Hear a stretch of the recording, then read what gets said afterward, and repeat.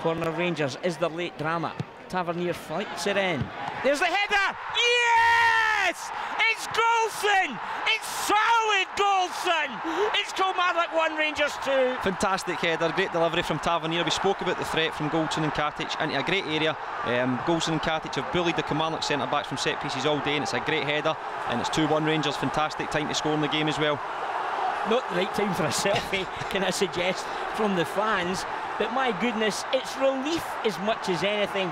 Stephen, we spoke about how Celtic continually turned 1 point into 3 in late exchanges of matches, and today Rangers are showing that appetite, that desire.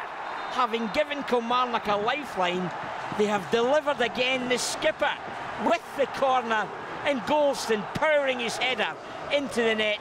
Rangers back on target for all 3 points. We spoke about the goal that Rangers lost. We're looking for someone to take responsibility, and Connor Goldson certainly does that here. You can see Kirk Broadfoot get his hands all over him, but he still manages to direct a great header on target, and it's a fantastic delivery, fantastic header, great goal for Rangers, as we said, great time to score.